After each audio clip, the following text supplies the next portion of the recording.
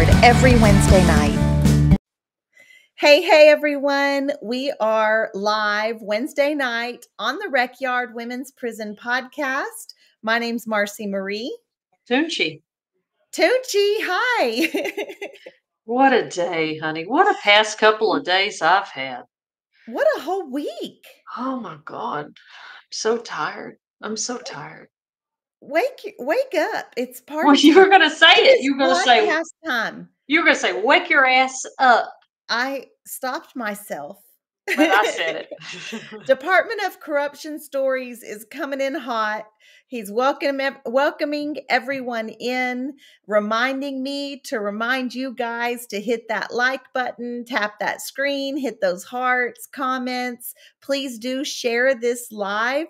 And if you are listening wherever you hear your favorite podcasters, iHeartRadio, Apple Music, Spotify, wherever that might be, please do leave a review for us. We love those and they help our podcast reach a greater audience. We see you, Shaquille Oatmeal, Shaquille's been rocking it with us since day one. That's right. Honestly, I feel like she was at the first show. So we're just really happy to see you, Shaquille. We have people watching from our Linus Facebook page, our private group. I see Carrie S. Welcome, everybody. Guys, we have a really great show tonight. We are talking about some breaking news that happened this week regarding the Melissa Lucio case. Who is Melissa Lucio? Melissa Lucio is a woman who has been on death row since when, Toonch? Funny, it's been for a while, for a good minute. She was set to be executed 2021. Don't let me get the facts wrong, Toonchi. I'm just going to talk. Please don't let them correct me in the chat. Please correct me. Don't let me be the one. You're tired and you're leaving it to me, which is very scary. You're the detail person. I am the detail person. Yeah. Slap yourself in the face or something. It's just reminding you like the time you left me when you were like, I'm going to be sick. Yeah, we got to do something. Kim, I see you. Thank you for joining. Guys, my sister-in-law, Devin, is on the show. We're happy to see you, Devin. Devin's in recent recovery, and she's rocking it. So hats off to you, Devin. We are all cheering you on for sure. So we're talking about the Melissa Lucio case. She was scheduled to be executed just in 2021. And that's actually, was it 21 or 22, Toonch? 22. It was 22. Yeah. It was 22. So that's actually how Linus, the birth of Linus, really how it formed was she was sentenced to be death. She sentenced to be murdered by the state. Just let's put it out there. She was sentenced for execution, and she didn't have a whole lot of people. She had some people rallying around her, but a lot of the women's organizations weren't. And some Linus girls got together and said, we're going to fight for our sister in there.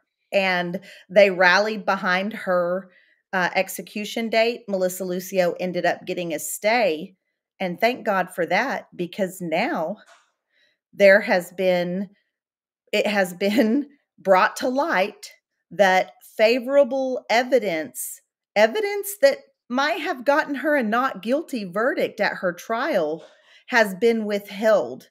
So that's what we're talking about tonight. I'm really excited to dive into this case. Toonchi knows a lot about Melissa Lucio's case. I've just kind of recently joined the campaign around her. There is a group of advocates that we get together, and just like we're looking for the right way. And we're also following the lead of Melissa's attorneys and her family, respecting all of that. So before we get to all that, Toonch, let's do this. Toonchi, let's do a weekly recap. Hey, that was pretty smooth. It's almost like we're getting used to this podcast thing. Over a year. God, a year and a Right. half. Right. Yeah. What's been going on with you this past week? Oh my goodness. Had a lot going on this weekend. Me and Lori went. Lori's a friend of ours. We went to another friend, Pamela Bryant. She had an event. She was feeding unhoused folks and celebrating second chances because April is the designated second chance month for formerly incarcerated people. We couldn't stay the whole time because we had another thing to go to, which we watched a pretty interesting film about advocacy with a group of parole advocates. And then I took off to Dallas, Marcy. So I'm so tired. I went to a correctional education conference where I spoke on a panel and um, talked to people and got good information and put my boogie down about some advocacy stuff that we're concerned about. And drove back 4.5 hours from Dallas because the roads were flooded and the traffic was bad. And it just took a lot out of me, honey. Took a You lot out sound of me. beaten down.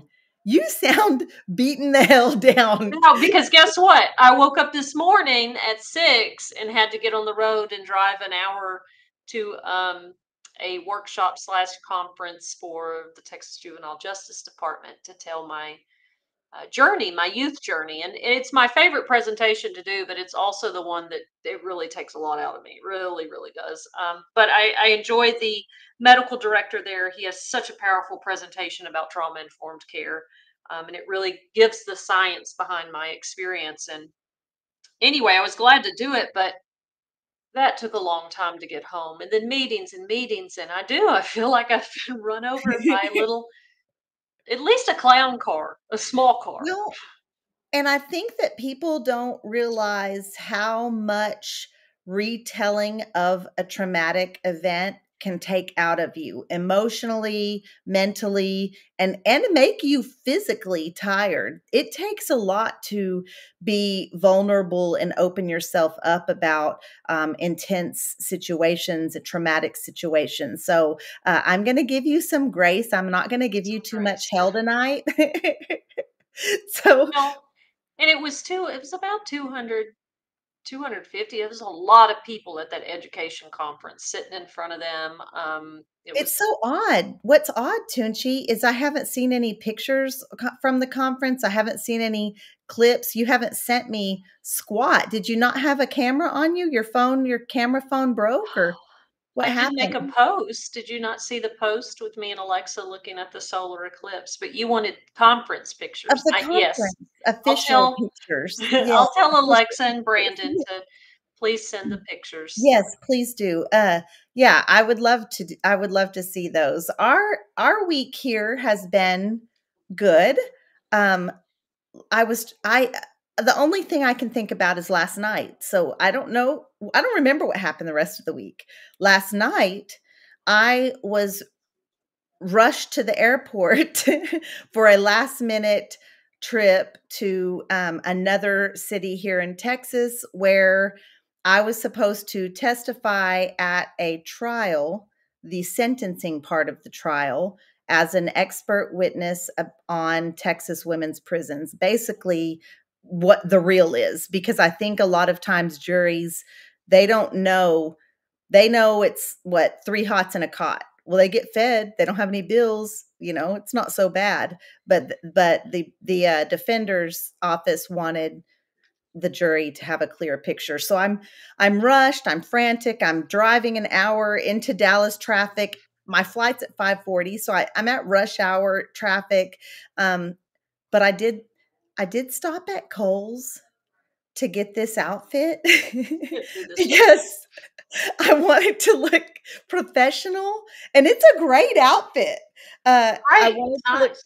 professional at the trial, and so that maybe is what put me behind. I ended up missing my flight, so I missed my flight, y'all, and I'm a little bit panicked because I'm getting paid for this one, so it is like a job I should be taking pretty seriously. Also, it's someone's life on the line, right?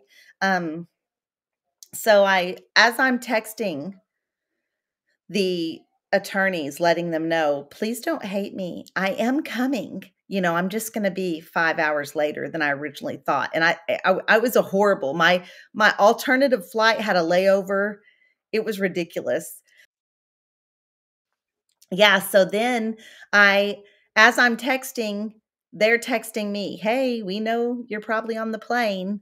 And I said, "Oh, I hurried and called." And I said, "I'm sorry, I just sent a text. I'm not on the plane." And they said, "Well, guess what?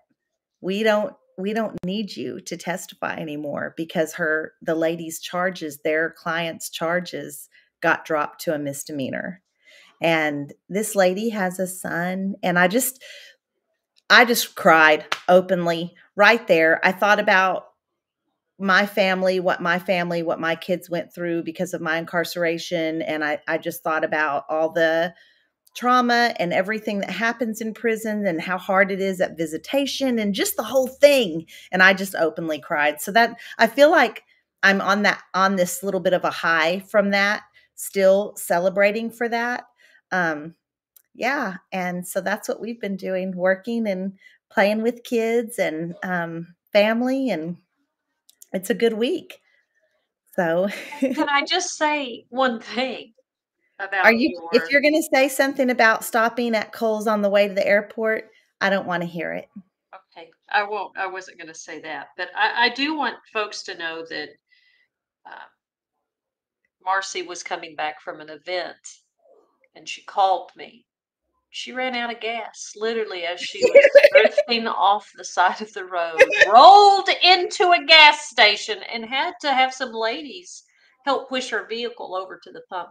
And I said, "Did you not see the needle on the empty when you drove into Dallas from Weatherford?" She said, "I did."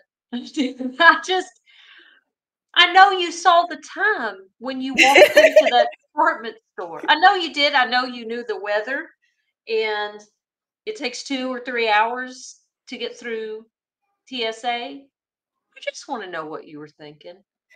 I was thinking I needed a jazzy outfit for court. I picked it out really quickly. Listen, let's get to the meat of this show, and let's just move on. We are talking about Melissa Lucio. We are talking about, could her case get overturned? Shaquille Oatmeal just looked it up. She looked up Melissa on the TDCJ website. She was sentenced in 2008.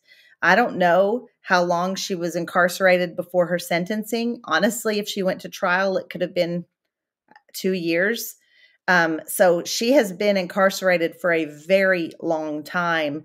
And during her incarceration, there has been lots of people and advocates that have felt that she was innocent. And Toonchi, you feel like she's innocent.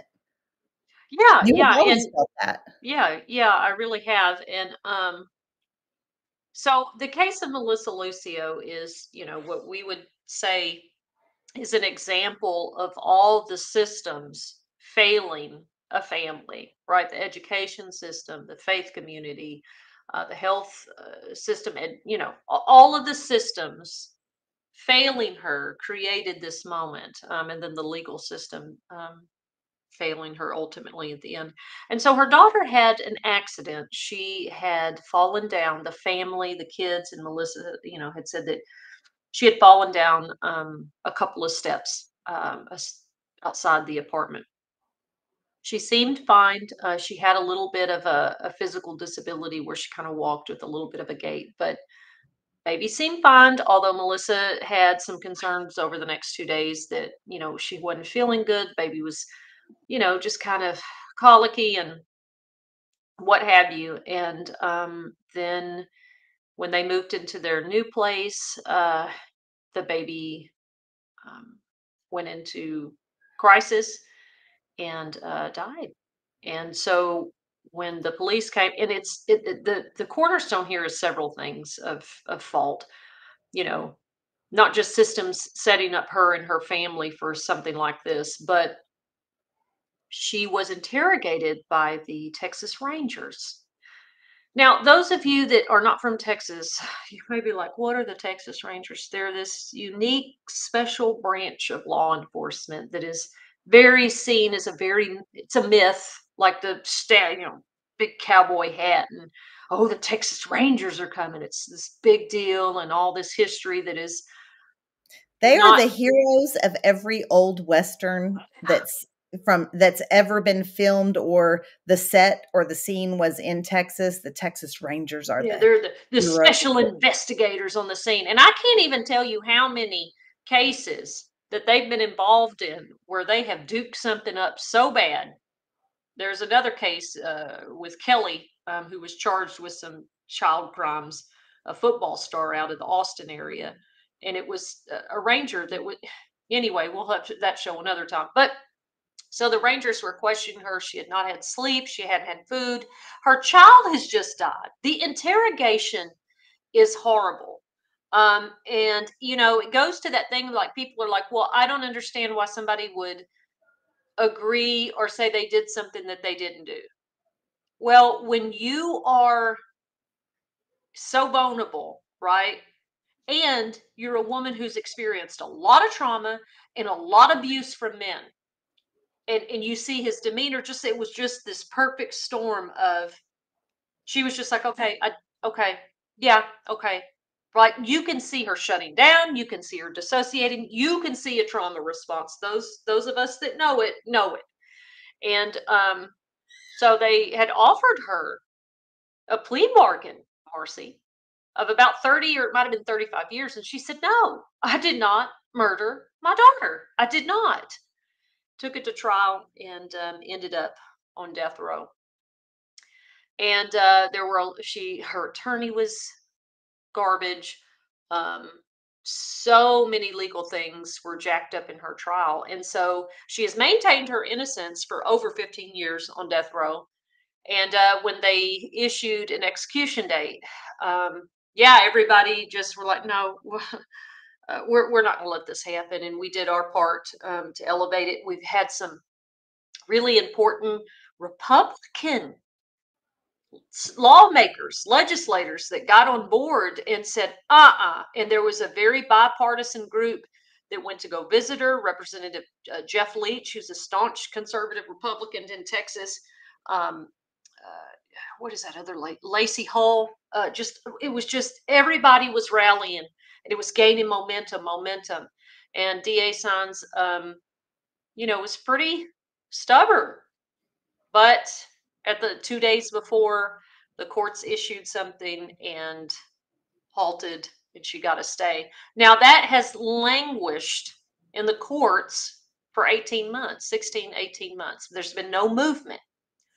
And we just saw the articles from the Associated Press about this new development.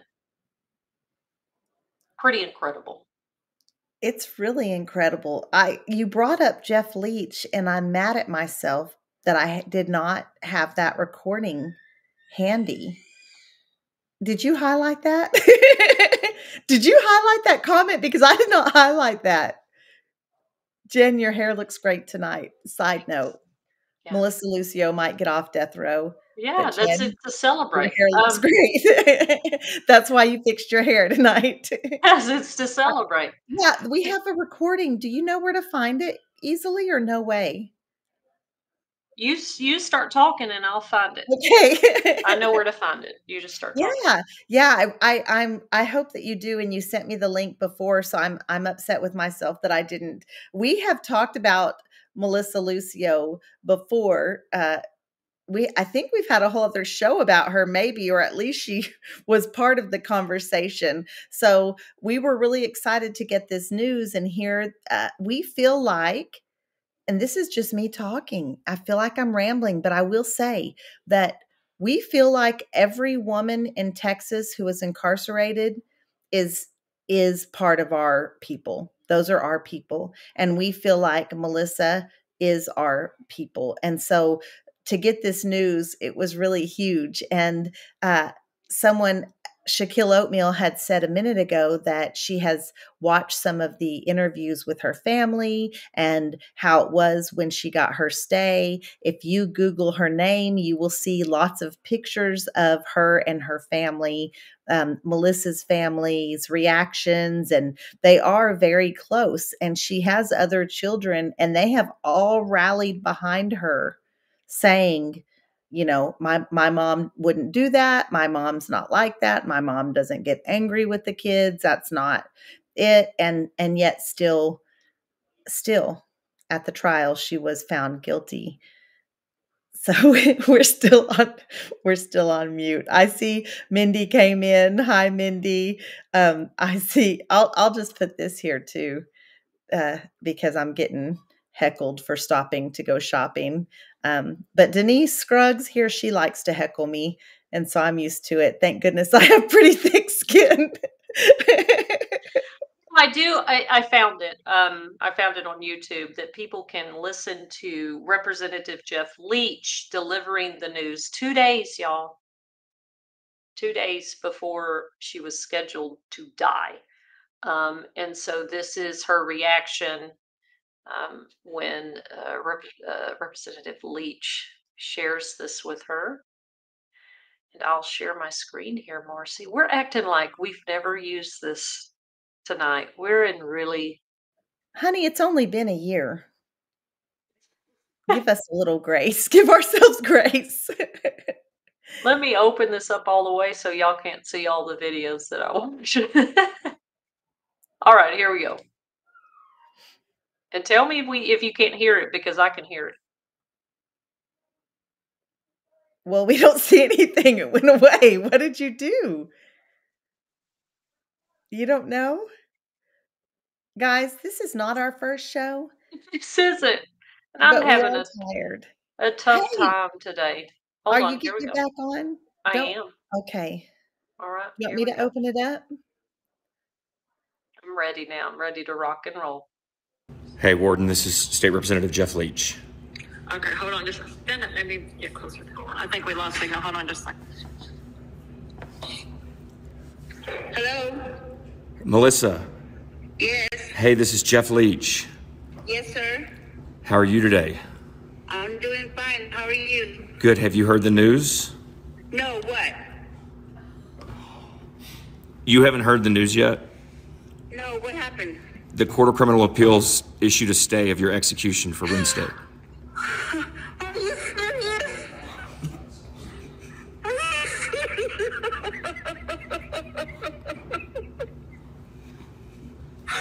When did this happen? We just got word about 15 minutes ago. Oh my God! That is wonderful! Oh my God! What does that mean?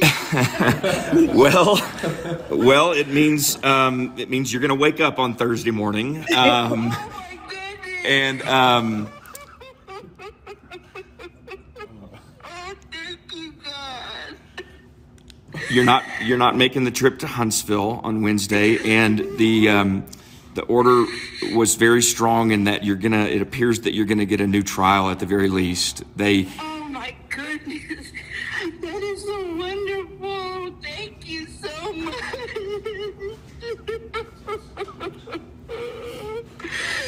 That is great. Thank you so much, Mr. Leach. Well, Melissa, I love you to death. There's a lot of really great people who've been working on this on your behalf, and I would say Thank you. millions who've been praying for you. You know that. And Thank you. it's been an honor to fight for you and believe so strongly in your cause. And of course, remember Mariah today, and I know you do as well. But this isn't the end, and we're going to continue to work together to make sure that that the right thing is done, and that hopefully ultimately you're free. That's the goal. Thank you. Thank you so much. Thank you. All right, I'm going to come see you soon. Maybe later this week or next week I'll drop in and come see you. All right, I'll be waiting for you. Okay. Thank you so Love you, much. Melissa. Have a good day. I love you too. All right. Thank you. All right, bye-bye. Oh, Wow. It's intense, Wow. huh? And we've heard it a couple times. Carrie S says, and now we're all crying. Devin's crying right now. It is pretty intense. Um, I can't imagine mentally trying to prepare yourself for that that execution. Mentally trying to know that you're not ever going to speak to your family again, your kids. You have a close family, and just trying to be okay with that, and then getting that phone call, right? Because I think that she had hope, but she also had to know that that was, I mean, a possibility, that was very, very much, right? Yeah. I've talked to to Pam before. She is a woman that was on death row for many, many, many years, and they commuted her sentence to life with parole. She didn't get out immediately. It was still a long time before they granted her parole, and she was two execution dates away. Marcy, one of them was the night before, and you know what? Well, how is that not torture? And especially when it was a child has died, to hear all the terrible feedback and the judgment and the nastiness. You know how people are, trolls are online, and just the nastiness. But to be able to talk about her case and to really get people to look at the evidence and really open their mind to what really happened, people got it. They got it. Jeff Leach got it. Everybody got it. And it was, how it is. It's when the court makes a mistake, it's really, they're very stubborn. And by the court, I mean, local courts, DAs. It's really hard to get them to move in the right direction of justice. I don't know if it's their pride, or I don't know, they don't want to admit they made a mistake. But let's take a look at what this happened this week. Well, before we get to that, I want to point out what Jeff Leach said, that you'll have another trial. He said that in that recording, and that was told to her. Mhm. And what has happened? A year later, nothing has come up of that. She was still just dry sitting there. Mhm. They were just sitting on it. The courts were sitting on it, and 16, 18 months later. And but I don't know if you want me to Yeah. read this. I would love to read it. It's from the Associated Press here. Yeah, read it. And Department of Corruption Stories is asking if we have spoke with Melissa personally.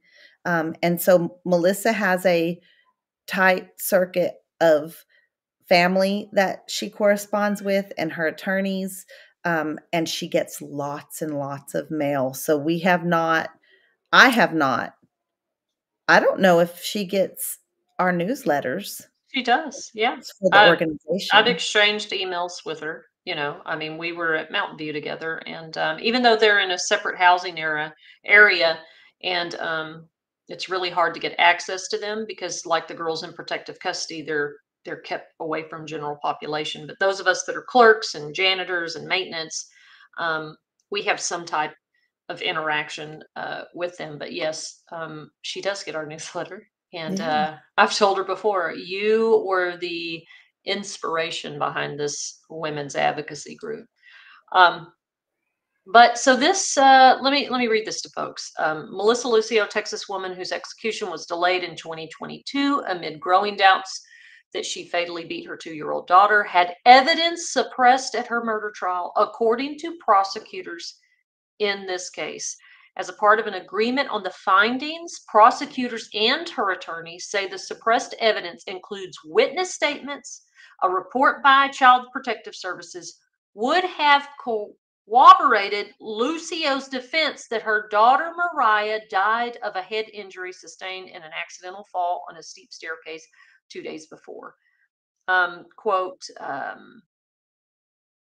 she would not have been convicted in light of the suppressed evidence, according to the 33-page agreement. Remember that, y'all. Agreement between the Office of Cameron County District Attorney Louis Sines and Lucio's attorneys. The document lays out what both sides say are agreed findings of facts and conclusions of law in this case. The agreement, which recommends that Lucio's conviction and death sentence be overturned, is being called unusual and extraordinary by one death penalty expert. But it has remained in limbo for 16 months before a Texas judge who has yet to say whether she will give it her approval and forward it to the state's highest criminal court, which would make a final decision. Honey, the DA and her attorneys wrote a shared agreement. 33 pages. 33 So pages. what is that judge waiting for? And I just want to say, y'all, when people that are facing time and the DA and your attorney comes to an agreement, hey, we're going to give her 20 years, she's going to sign for it. Or like when the DA's office and the defender's office, whoever that is, private or public defender's office, agree on something, the judge usually just goes with what they've agreed on. Very rarely, I mean, I just don't understand what's taking so long. You know, I think further on in the article, it talks about, she wants to give it due diligence to really look at this report, really look at this agreement. And, that's fine. But I think, like I said earlier, this resistance by the state as a whole, to reverse a mistake, right? Because I think the fear that the state has is that, well, if we acknowledge harm, if we acknowledge we were wrong, right, this undermines our credibility as the authority. And so if it's anything that people can look and say you're not, omniscient, right? Like you're not God. The state is not all knowing, all powerful, all everything. If something puts a chink in that frightens them, which the better thing to do to have the public's confidence is to admit a wrongdoing and a mistake and to rectify, right? The same way we have personal responsibility. Like people respect you more when you're like, I made a mistake. Well, I don't know. If they're that angry, sometimes they won't. When But you take accountability. right. You take accountability. Okay, this happened. And frankly, they could have said, well, I mean, they're not going to say this, but if a child lost their life in this case, so emotions do get the better of people, even professional people, even people that aren't supposed to show emotions or have emotions, that plays a factor into things. Yeah, and Marci, what I didn't mention is that her DA Sines was not her conviction trial, DA. I can't remember his name, but he was found to be doing wrongdoing. Like he was doing blackmailing, extortion, and all that kind of stuff, right? And so you had him not doing what he was supposed to, and her attorney, her trial attorney. My goodness, if y'all haven't, it's on Hulu. I believe it's still on Hulu. But you can find it on streaming, is The State of Texas versus Melissa. And it lays out the whole thing. And her attorney, an interview that they have for her trial attorney, what an asshole, right? Like he said, well, she wouldn't even, it was like this, she wouldn't participate in her own, she didn't do that. Like he was just dumping all this fault on her, right? And it's like, bro, I don't know what a traumatized woman who's been beaten and browbeaten by men her whole life, sexually abused, terrorized. What did you And think just she lost was her going to child. do? Yeah, And she just just was lost like, her child. she said, I don't care. I'm just here, And I mean, I'm just thinking about some of my lowest points in my life, my lowest times when I just didn't care what happened. I can just imagine that those were some of the feelings that she was having, even with her family at home. She had all of this grief and sadness in her over the loss of her child, and then past traumas on top of that. I mean, I can just imagine. I have been in situations where I was low enough that I would have admitted to anything just to go lay down and roll up into my dark space and be left alone. Like I I could have been that person. I could have been in that situation, in that interrogation room, 5 hours into rough, harsh interrogation. Not, well, talk to us about this. No, I'm talking about men hovering over. She probably felt, I mean, I'm just picturing it in my mind, the men that have hovered over me and abused their size and authority and power. And I felt feeling their spittle on your face and feeling their hot breath on you and them just barking at you. I can imagine she would have said anything to get that to stop in that moment. And then go to trial and not be much of an able to participate. I mean, not be able to mentally or physically or emotionally be able to participate in that.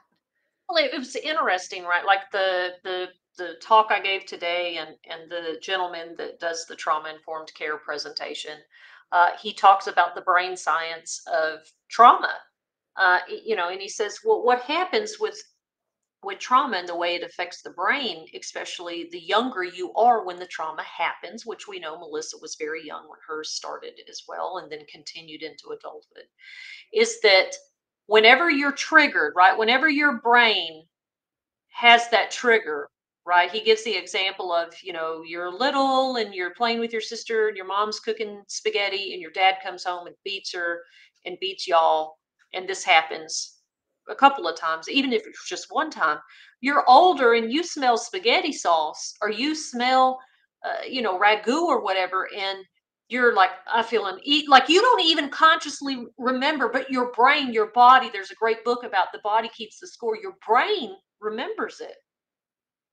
And so he says, it's the brain stem and your what they call the reptile brain, like in the middle. It's your survival brain, right? It's activated anytime that happens. Fight, freeze, or flee. And so when people are triggered, they immediately go there. Marci, you and I, all of our friends, when we get triggered, we go right there. So this frontal, right, where all your reasoning is, your judgment, your focus, is immediately disengaged because it is no good for fight, freeze, or flee. And so, like sometimes when you and I are even upset about something and we're triggered and one of us is talking to the other and we're just both dissociated, you're like, I haven't heard a word you've said, not a word of it, right? And that is the science behind why, because you are activated in that part of your brain that is on survival. So trauma in trauma responses that remind you of that trigger this. So I can see it. You can see it in the interrogation. You could see it through her trial. All of that is activated, and that's where she's thinking and living, right inside of that very primal place in our brain, because this cannot be activated. It can't. That's brain science, and that is the science of trauma.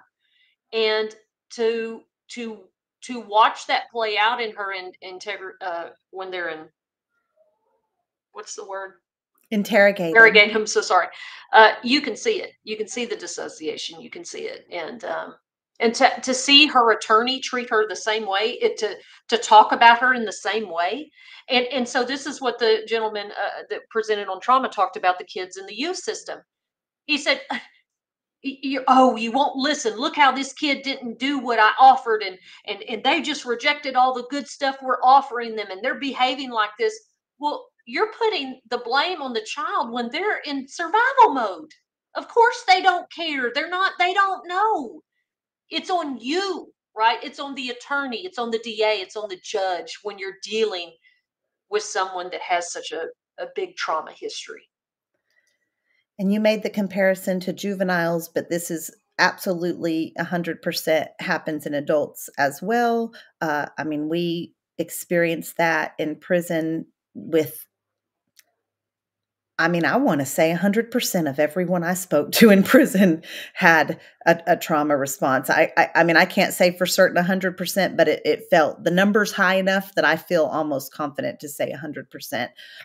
That disassociation, or somebody that takes something and, have you ever been in conversation with someone and you said something very casually and not aggressive and not meaning to be aggressive, and they just barked back at you and immediately went into fight mode, went into attack mode? That's a visceral response. Is that the right Mhm. word for that? Mhm. Yeah. Yeah, yeah. And it's, I think, we're at a place now that we do understand those things more and more, right? And to see them rooted in science. Um, and here this woman has been accused of murdering her own child, because and this is what made it easy for that trial court, Marcy, is because she had struggled with addiction, because they lived in poverty, they were often unhoused, right? And she has a lot of children, and so they would go from place to place. Sometimes they were sleeping in the park. But what CPS said is that these children are never without clothes or food. They're not malnutrition. Melissa cared for those kids with the best that she had. And they all those children were questioned too. And they were like, our mother does not know. That didn't happen. Our sister fell. And it was like they had the evidence of it. They had the things that would corroborate that, and they suppressed them. They kept What were them. the witness statements, Tunch? Who were the witnesses? We don't know because they haven't released that. Her kids. It was her kids? Her kids, it was the CPS workers, it was pretty much the way she said this happened, people could corroborate that. And nobody, and so they just did. And there was, I believe, one of her kids that was going to testify, and the attorney did not call them. So it was suppression from the defense attorney and from the DA, because of and two, it goes to that thing that we talk about as women and moms. We're held to a standard that is completely unrealistic and judged. So when women are angry, or they struggle with addiction, or they struggle in poverty, if they're not the perfect mom, that by society standards, they're demonized. They're whores, they're liars, they're violent, they're all these things because They're they don't fit. uncaring. They don't care about their kids. They don't want to be a mom. Right, All of those things. They don't love their kids. right. All of those things. I have heard all of those things. And that is what happened to Melissa Lucio. All those systems failed her when she needed support, and she was looking for help and support and doing the best that she could, and her family was doing the best they could. And then this happens. And then it was the ultimate failure. She ends up on death row. Not just sentenced. Right. Not just sentenced to prison. And you threw the number out there, 15 years, but we're at 25 years, Toonchi. If 2008, if Shaquille was looking at the right thing. Oh, yeah. Don't judge my math. Yeah, 25. What's going on? 25 years she's been. I want to talk a little bit about what a death row looks like. What does it look like to do time in death row? And you were at the unit. You did quite a bit of time on the unit where they house women in Texas who are sentenced to death. Can you kind of describe what that looks like for them? Sure. Yeah. So death row, for the women, at Mountain View, Patrick O'Daniel unit. It used to be in the building that is now protective custody and visitation. And back in the 80s, and Pam talked a lot about this with her and Carla Faye Tucker and Betty, that they had, this was the days of crocheting and artwork, and having a very home like structure. They were housed together. Homing, They right? did all that. Well, when the late 80s, early 90s came, when they painted everything over with gray and stripped us of everything, right? It's kind of going back in the other direction, but they took them out of that building and put them in a new building that was added on over there by SEG, and it's called the MPF facility, multiple purpose facility. And so the two wings up front are, or one wing, I'm sorry, it's kind of a shoe like that, is for, I think that you've been there, right? Like the A few times. observation, the observation, the cells that that are for folks that are in mental health crisis. Now in the back, you go down this little hall, and I was working in risk management at the time, and he had to go do readings, sound readings and lighting and all this stuff, because let me tell you something, there are certain rules around death penalty, the death penalty, and people who are incarcerated under the death. There has to be a certain amount of lighting and sound and all this other stuff. Anyway, so he was in there doing that, and there was the girls had a day room that they could go to together to do some work, which is often like we had the craft shop that the older ladies would do special projects like little dolls or whatever that they would sell, the unit would sell. So the death row girls would do like the little strips of fabric or you know, like little menial things to support the special project girls. And so because yes, y'all, they had scissors. They had scissors. Now they weren't stab you in the neck scissors. They were like paper scissors, you know, but they could cut Not yarn and stuff. kindergartner scissors. Yeah. Scissors for first graders. They got in trouble because they were trimming each other's dead ends. And they, oh, it was a big fucking thing. They're getting each other's, just, you know, how they overreact to all the stuff that women do. But that was the only time they ever really got in trouble as a group. And then they had a little strip next to that dorm that was the rec yard. And that's kind of blacked out on the fencing where you can't really see them. But they were able to have a little bit of time together. Now they have the tablets. Now they have TV. Because one of the things that the Jeff Leach just was really appalled at, right? Because, and I think this is because people don't understand this, the absolute lack of human contact. These people have not had a contact visit with their family, have been able to hug their children or their they can't because of death row. And he just was like, I can't believe that that's a thing, right? But the cell, I remember walking into that cell, Marci, and I felt like I was walking into a submarine. It was the tiniest incubated little cell, and I've been in a lot of cells, unfortunately, jail cells, juvenile cells, um, old cell blocks.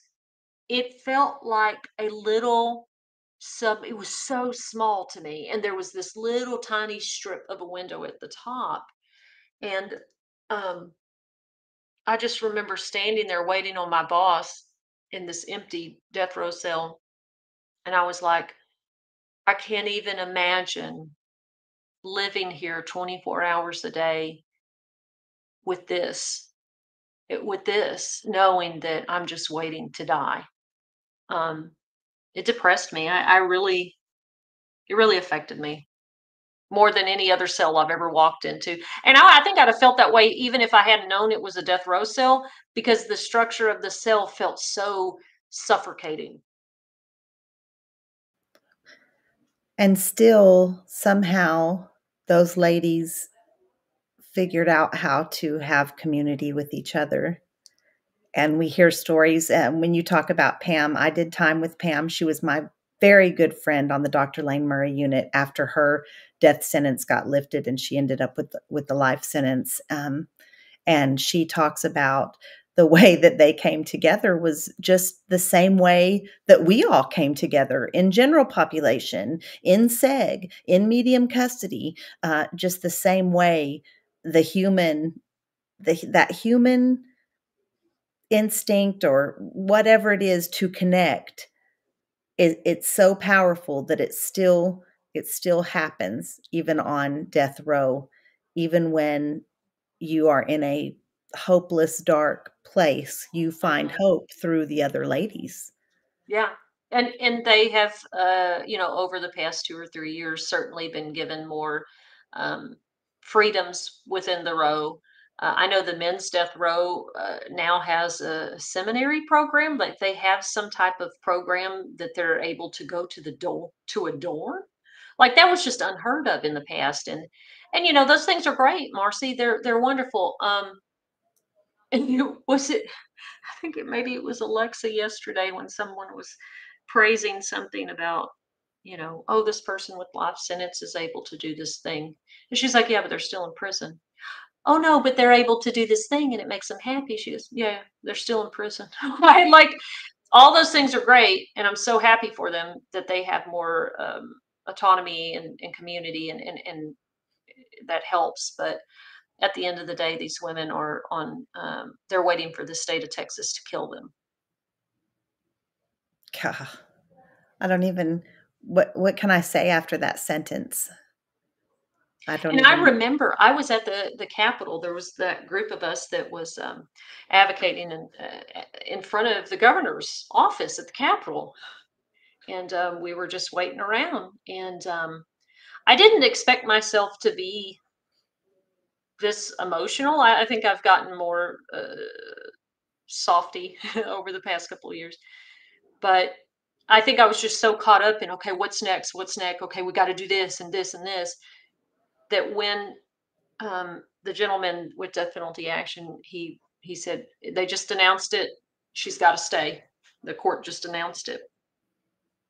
And a guy who was a friend of ours at the time was standing near me, and I just started sobbing. Marcy, it was like a valve, like it just exploded.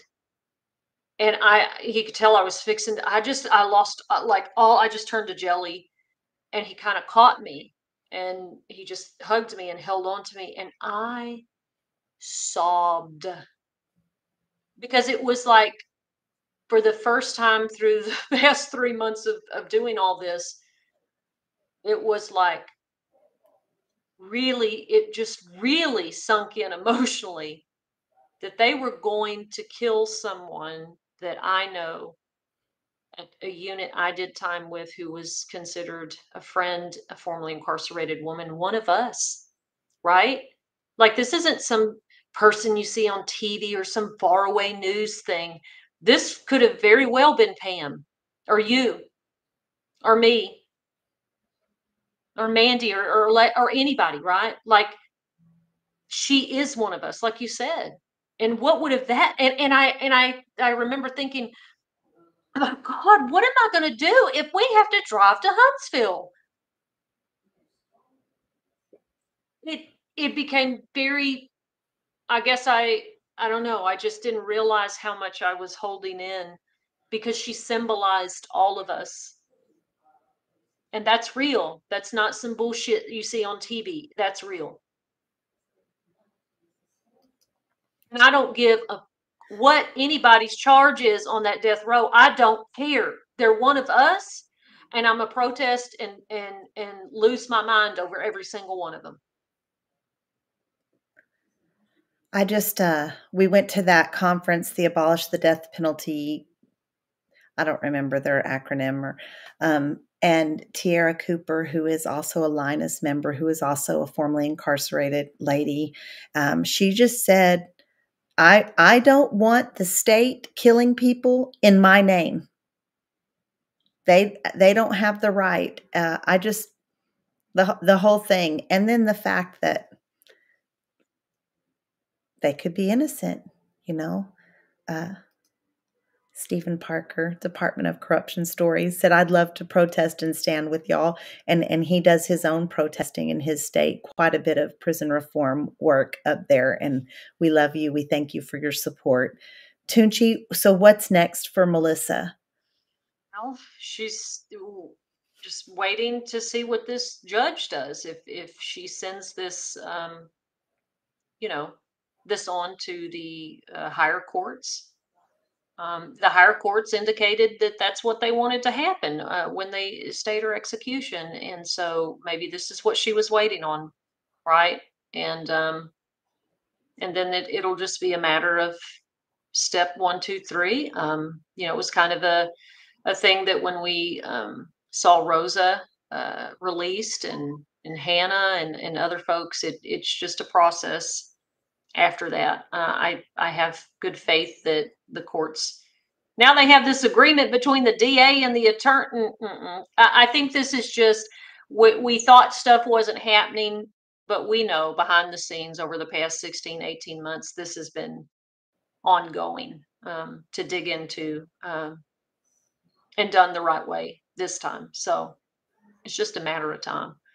When people, we don't know if this is looking like an exoneration. We don't know if this is looking like a new trial. Right. Exoneration, you could possibly get compensated It's for being true. in prison. I mean, it depends on, right? Like the court could issue, hey, she should have a new trial, and the DA says, we're not going to try you. We're going to drop the charges, or we're going to drop the charges down to, I don't know, neglect or an injury to a child or something. I still don't. I mean, Melissa's kind of made it clear that, she's not accepting any of that, because she said it was an accident and I did not purposely harm my child.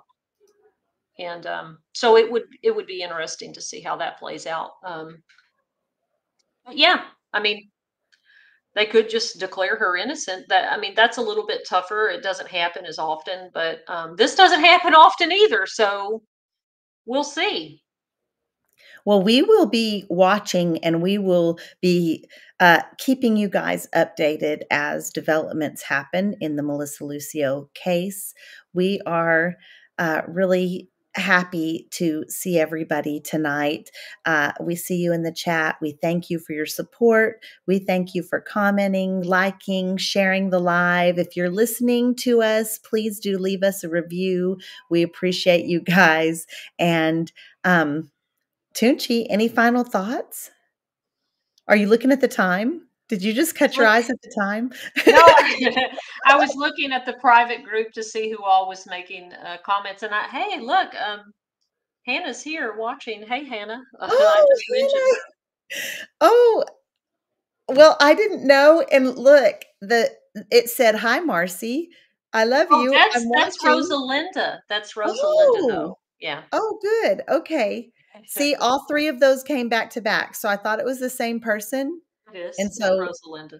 because I thought it was the same person, it felt weird because it was, "Hi, Marci. I love you. I'm watching." And I thought, let me just pass on over that. But look who's watching.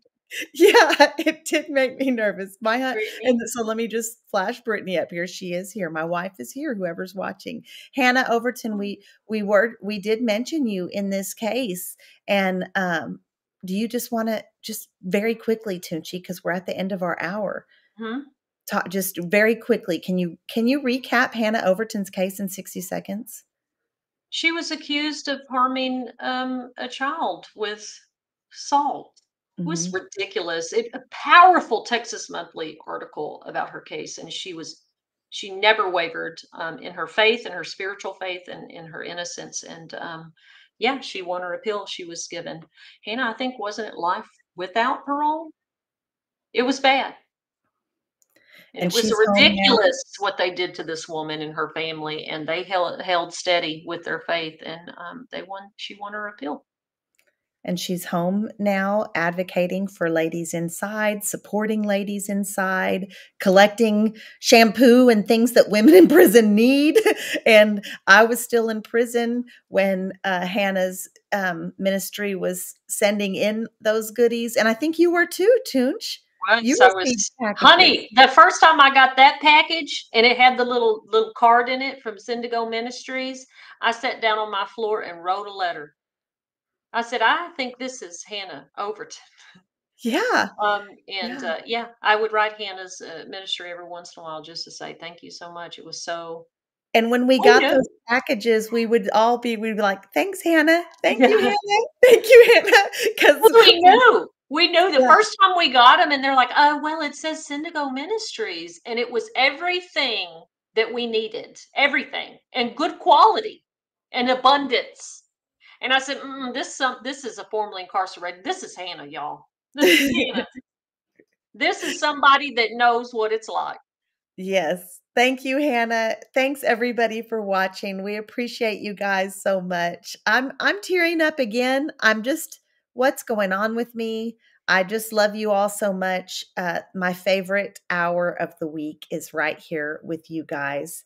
And we will be here next week, same time, same place, 7 p.m. Central Standard Time. I will ask Toonchi to fix her hair again before the next episode because it looks really good tonight, even though and I look bad in the face.